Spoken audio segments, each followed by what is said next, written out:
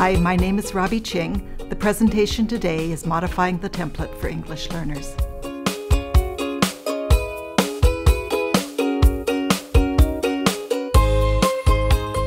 I've written this resource to help you discover ways to help English learners benefit from the ERWC modules, specifically your English learners that are at the expanding and bridging levels. I begin by suggesting ways to apply best practices. These are practices that are valuable for all students, but particularly essential for English learners. First off, beginning with backward mapping so that you figure out what are the skills and the abilities you want your students to have by the end of the year and planning how you're going to help them reach them.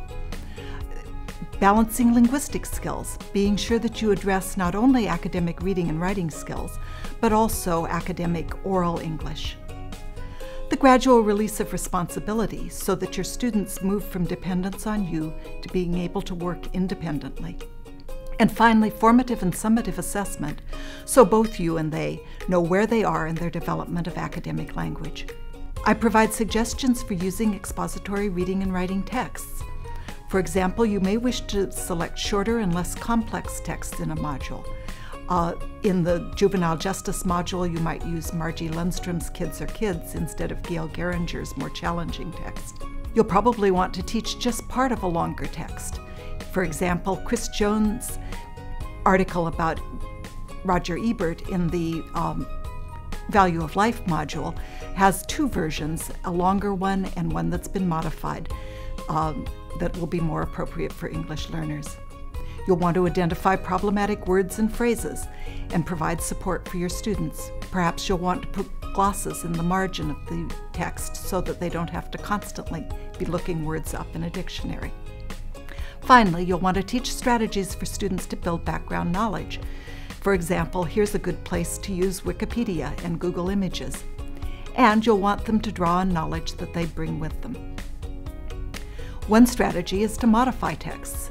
In this original sentence from Bob Ebert's Jim Crow Policing in the Racial Profiling module, there's difficult vocabulary and also a difficult language structure, not only but.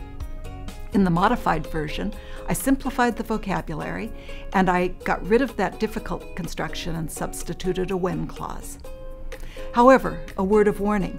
Students ultimately have to be able to read complex texts themselves, so that you want to use this as a strategy for transitioning them, either by asking them to read the modified version first and understand the structure of the text and the concepts and then move on to the more difficult original text, or beginning the year with modified texts and then transitioning to the originals.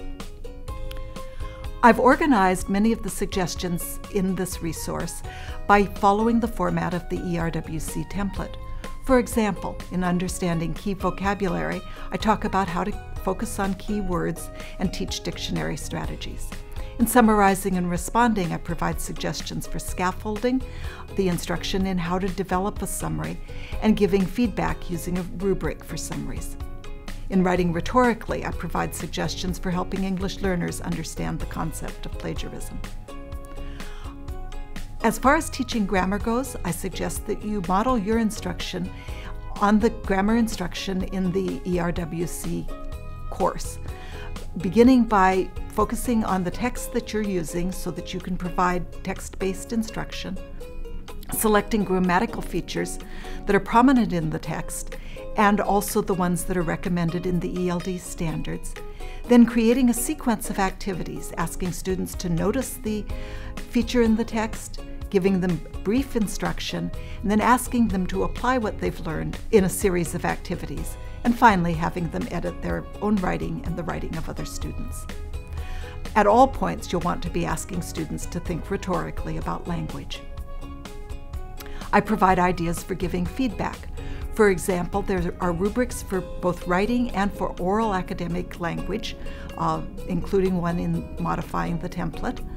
I ask you to provide formative and summative assessment using the strategies that are incorporated into the modules of the ERWC course, and help students develop metacognitive strategies to evaluate their own development.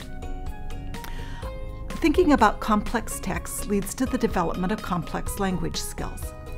You'll want to have students thinking rhetorically about texts and the language in the text that they're reading. You'll want them to be writing engaging writing assignments and arguing about the same hot-off-the-press topics as their peers. Thank you. I hope this resource will help you use the ERWC effectively with your English learners.